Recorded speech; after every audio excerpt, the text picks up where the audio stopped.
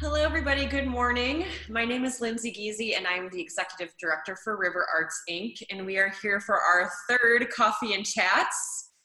And today we bring to you a very special guest. You may know him from Sauk Prairie Dancing with the Stars as both a contestant and most recently as a host. But believe it or not, his day job is with the Sauk Prairie Police Department. So please welcome Lieutenant Travis Hilliard. Cheers, Travis. Cheers. Great. So tell us a little bit about your background in case people don't know you from Dancing with the Stars. My background, I've been in town with the police department since 1994. And I started out with the Department of Natural Resources as a special conservation warden. Worked there for the state for 25 years, started in Sauk County back in 1990, where I taught middle school safety classes, hunter safety, and believe it or not, used to shoot 22s in the middle school for hunter safety back in 1990. Wow. So you can kind of tell you where we've come to 2020 now. But no, I'm starting my 26th year with the police department, and it's going really well. I wouldn't change it. It's great, and the people are fantastic, and it's been fun. I'm going to jump around with all sorts of questions. That's fine. Help you with any of these. So what's the craziest call that's come in that you can actually talk about to the public?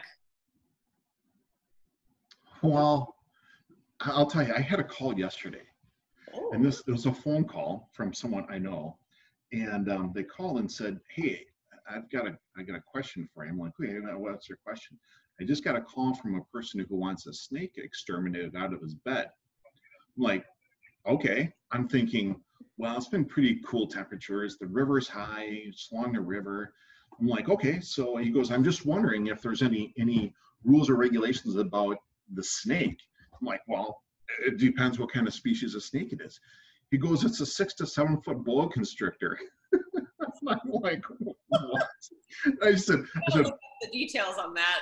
Now what? He goes, I don't know. I said, well, obviously it's someone's in the building, so it's a prohibited snake by ordinance. They're not to be able to possess it within the community for rightful reasons. Look at Florida; they've got boa constrictors everywhere, like eating things, cars, small motorcycles. But so that was yesterday. Wow. And it was pretty crazy. I'm like, I couldn't believe it. Never a dull moment. Yeah. So needless to say, I don't know what happened with it. He went there and kind of took care of it. It wasn't a police matter. It was just a consult by phone. Yeah, do it all. Well, this might be sort of a consult thing too. Maybe this is a police matter. Can you tell me a little bit about the literal wild goose chase that you went on a few years ago? Yeah, being a river town that we are, we do have certain flyways with Canadian geese, ducks, mallards, divers, everything throughout the flyway we have. But we do have a population of year-round geese, and then we have some farm geese that have kind of planted themselves with these Canadian geese, and we got a call on this goose with a possible broken wing, actually in the 600 block of Water Street in downtown Prairie du Sac. And so myself, and it was Paul Duman, responded up there, and we're very careful on how we deal with animals. We've got policy dictating how we do this, and we got to look at the species, look at rehabilitation, look at all these different things when we're making decisions on how to deal with these animals. But this goose was a farm goose, and the thing was like size of a Volkswagen Beetle. And its neck on it was like the size of it was like a coffee can. It was huge. And this thing, we're on this hill, and this goose starts coming at Paul. And the first thing Paul does is expand his baton. I said, I threw a flag on the field. I said, no, we're going to just get out of here before this thing attacks any of us. And what happened is we just kind of, I think you were there, weren't you? Were you there? Well, I know about it because you stopped in the gallery after the incident. Yeah. I mean, you were sweating. It was horrible. It was bad because there's only certain things we can control, and not everything else is out of our control. And so we were able to maneuver this goose down the hill onto the tracks at the time, and it went into the river. And this goose is a very well-known goose. Its name is Norman. And I didn't know that was the yes, it was Norman. Oh, you saved him. We did. See, Norman was with another Canadian goose, and there was another mix of another farm goose. So that was Norman. And, you know, since Norman has been, you know, behavioral wise, okay. But he's moved back down towards Sauk City, and he hangs out down by Vintage a lot. Yeah, by the police department. Yeah. Yeah, so needless to say, when you see Norman, we say hi to Norman. Yep. We respect Norman. Okay, how many times have you sat in a dunk tank to support different groups? Oh my gosh. Oh, I bet you 15 plus. Wow. 15 plus. See, I can tell you how it feels. The core temperature of the body when the water is 50 degrees coming out of the fire hose, or if it's coming out of the well house or whatever. I'm kind of a strategy. Yeah, yes, I do. Strategy. Okay. First, opportunity and timing. Timing, you want to be the first one in. Okay. Right? Or maybe the second one, because the water always gets dirty. I always shower before I go to the dunk tank, just because courtesy for the next person. Yeah, so I don't go in there with lawn clippings on or just mow the lawn by hand or whatever. You know, it's just, you know, those are the types of things. Location. Is the sun out? You know, bring a backpack with a towel. Change of clothes. And then when you get into the dunk tank, always wear shoes. All right, because you know it's fencing. There's rivets. There's different things that you could possibly injure yourself with. And when you sit down, you're sitting on like a little diving board thing, and you want to keep your hands and elbows in at all times. And that's the difficult part, because sometimes they go straight out to hit the walls. That's good advice. It's really good advice. And the thing is too is get set. So all the kids will come up and they'll start launching balls like nonstop, but just tell them to time out, get set, and then go. So you have to control that dunk tank. It's like an arcade game. You got to control it. So I heard a little rumor that the police are moving towards my neck of the woods, over by 13th and Prairie Street in Prairie du Sac. Is that a confirmed rumor? That is a confirmed rumor. That is, we're working on the land purchase of that property over there. And so now we're just kind of in the process of exploring different designs and so forth. But, you know, because of COVID the timeline's been set a little bit differently, but yeah, we are looking at purchasing and finalizing that agreement with that property, which is exciting. Yeah, what is going to be the biggest benefit of the new building? Oh my gosh, the building is just going to get us up to speed where we don't have to, you know, for example, from an evidentiary standpoint, we're going to have the proper lab equipment, the proper, you know, it just comes down to soapstone tables and or stainless steel to process evidence on, the proper ventilation. A lot of the heroin we're coming across may be laced with fentanyl, and you really want to do that in an air exchanger where you've got neutral pressure, or negative pressure, you've got constant good air coming in, moving out the bad air, just for officer safety. Space, victims of crimes, where they come in, you can have a little more privacy. Just a lot of amenities that, you know, we've been working on actually for a career. In order to get where we want to be.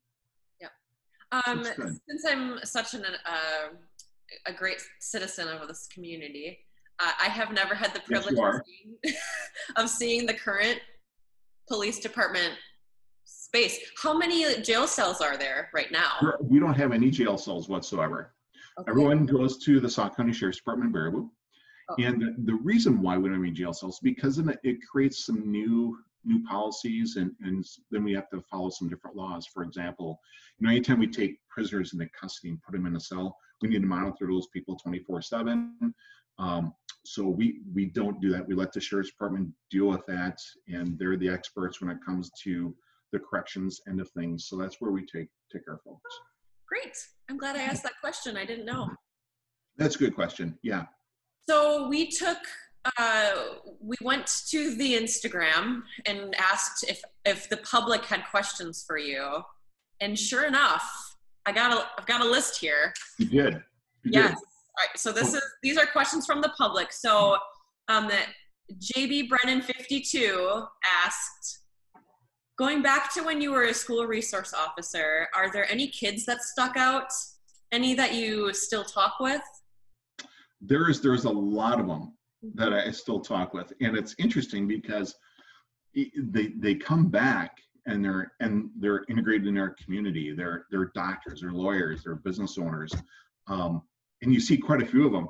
And now I'm knowing their children, which is pretty cool. So we're seeing, actually two generations of kids since I was a school resource officer, and their parents are like my parents, because they're always like, oh, you did such a good job raising my kid through high school and all this kind of stuff. It's pretty neat. So yeah, I see a lot of kids, and if they're passing through town, they'll call, they'll email. I've got still a contact in Colorado who is a conservation warden in Colorado, and he'll still email once or twice a year, who is kind of help them through into that law enforcement field. So it's pretty neat. That's nice. I have a feeling that this particular question, this person was hoping that you would mention them as a... I knew where he was going with that. And he was a stellar student. Good. And he was so far under the radar. It was just outstanding. Great. But it didn't help his dad was just down the street, though, either, in a different building. True. It was great.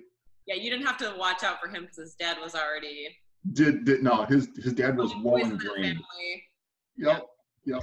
Okay, Eric Shu, I'm not sure how to pronounce that, asks, what is one characteristic of our community that you believe will help us withstand and recover?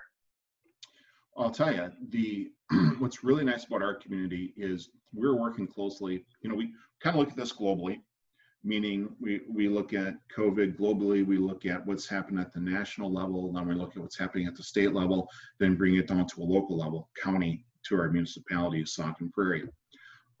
We have an excellent work relationship with our other first responders, our fire, our EMTs, and with our hospital. Hospital connection with the Prairie Clinic connection has been huge, because our information is timely. It's like, well, you know what? I don't know the answer to that, but let me make a phone call. Jerry's in contact with these folks on a daily basis. We have, here's all of my meetings. I should say, Jerry to you, Chief Struns to us. Chief Struns to you, yes, to everyone else. And so, here's all of our virtual meetings we attend. And so it's kind of like Monday, Wednesday, Friday, we have a Sauk Prairie Chiefs meeting, where we talk to the fire chiefs, the EMTs, the chief of the ambulance. Jerry's on there, Chief Struns, myself, and then our admin staff to talk about what is new. For example, of the Great Sauk Trail. What are we seeing with trending on the Great Sauk Trail? Because the DNR state parks are closed, but yet the Great State Trail is open yet through Sauk and Prairie up through the rec area. Yeah. So down on, near the Prairie Clinic, near Hemlock, between Hemlock and Mudstrike, I put up the speedboard sign that says social distance 6 feet. Just little reminders like this in order to keep people vigilant. Even though within the last week and a half, there's been a lull. If you look at that curve, we talk about the curve, it's starting to flatten a little bit, but it's flattening because everyone's doing their job. We're maintaining that 6 foot distancing. We are working from our homes, where, from a law enforcement standpoint, when we're outside of our squads dealing with someone in a social distancing perspective, we're masking up. Not so much the mask it's to protect you from me, vice versa kind of deal, when we put on our surgical masks, because that's just one more step, one more layer of protection for the public too. But it's communication and people really wanting to get this over and get through this. And that's what makes us, I think, a really unique community to work with, to really get information out there, because people do take it serious. I have to say, I appreciate your high-tech system of that Post-it note you just showed us as well. You like that? Yeah, I have more that I'll share too. Yeah, it's on a magnet there too. So right there. It's on my office lamp. Eric also asked, what is something you think most of us don't know about you? About me? Yeah. Let me think here. Ooh. I know you're an open book. So. I read a lot. And I have a lot of good discussions. Like, sometimes people think I think sideways on things, but it's pretty. I want to take in every perspective in order to make a decision. And like when I'm at home, everybody thinks I'm weird, but when I'm at home, like I've got a huge natural resources background, and so like my yard is prairie grass and my perennial beds, I do a lot of gardening. My perennial beds are a mix of pollinators and, hummingbird species of flowers and so forth. So I could get real technical with genus, species names and Latin names, but that was college way back when. But that's something I'm really in tune with. Yeah. That's kind of my background. That's what I'm all about. Okay. I didn't know that. Yeah, it's kind of, yeah.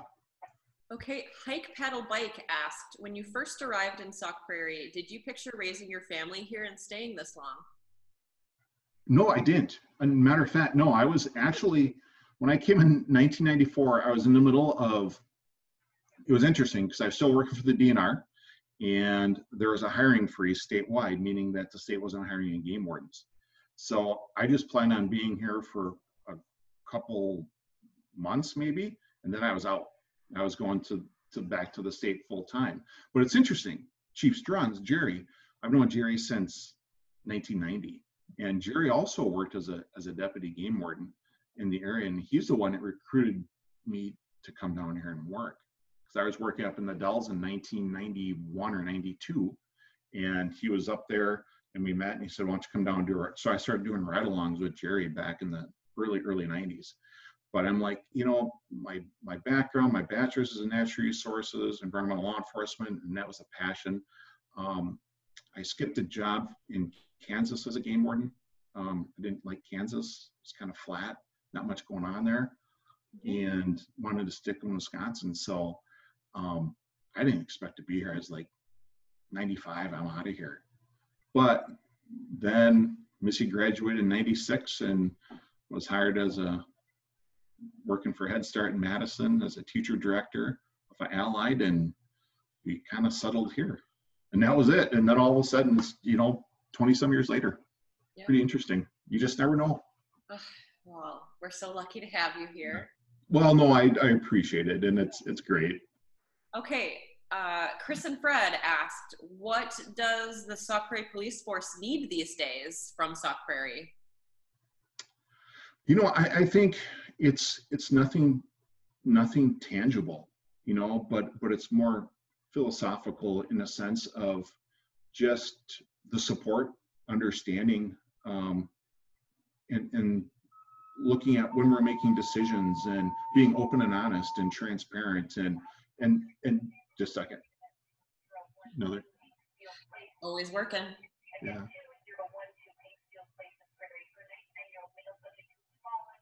Okay, we're good. And I say that transparent because we really respect the public's input. To be able to call and say, hey, I disagree with this decision, and this is why ABD. And understanding that when we're making decisions out there, is we're putting us through the think tank. We're ramming us through the input machine and seeing what we're getting the output of what is best for Sauk Prairie. What is best for Sauk City and Prairie du Sac, with our demographic, with our geographical location, with everything like that, is what is best in policing, what is best for recidivism, what is best for our population, our families. And I think that's more of a philosophical thought ideology process versus, hey, we need donuts every Saturday or something. But I'm just kidding. But more of a support, and questions, feel free to ask.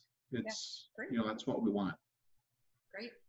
Okay, so this one's a longer one, and it comes from Tracy Thompson Holmes. Oh boy. So she says she's a big fan, and she says a lot of other lovely things about you.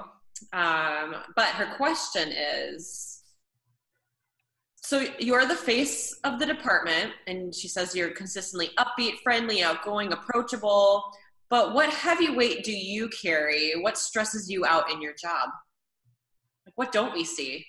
Ooh, you see the drive for perfectionism. And I think the people that see that the most are the ones I work with.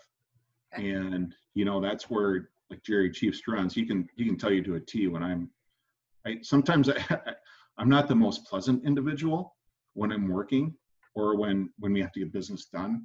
But it's that perfectionism, the drive. Yeah. And so many times you take it personal. It's like, hey, if this is going on, well, we need to do something about it. We need to do something about it now, and this is how we're going to do it, kind of deal. So, but that's kind of that's my anxiety that I work with on a daily basis. So when we start talking about mental health and people being angst up and stuff, I'm right here with you.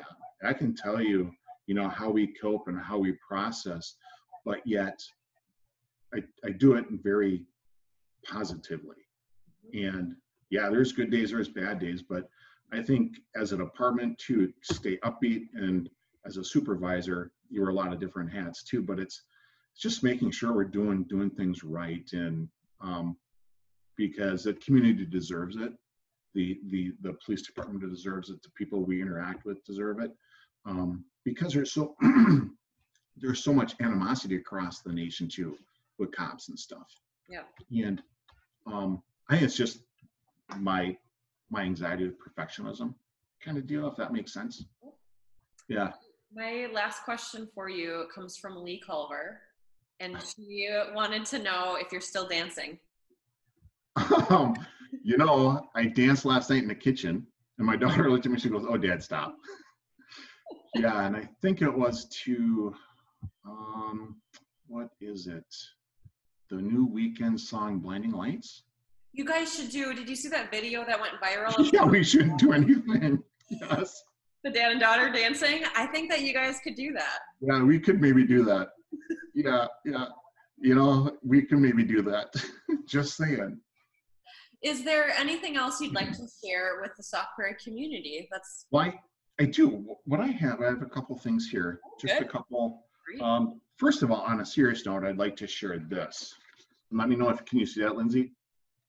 Yes. Okay, I'll hold it here for a little bit.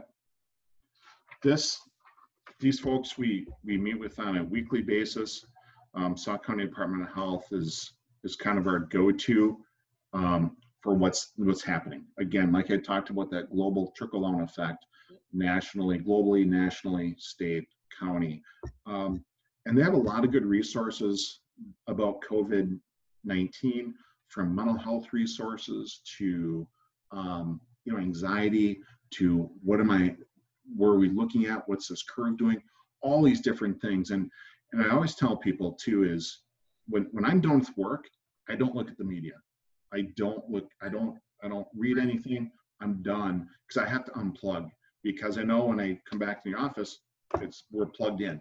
Yep. And we've been plugged into this nonstop ever since probably early March kind of deal. But those are some really good things.